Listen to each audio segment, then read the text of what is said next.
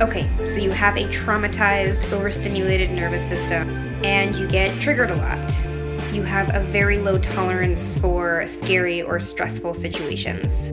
Basically, your nervous system is always in an overactive state, and so you respond to stress with more activation than is actually necessary. So how do you heal this? You've probably noticed that just pushing through the stress or pushing through the trigger usually doesn't work. It actually tends to make things worse.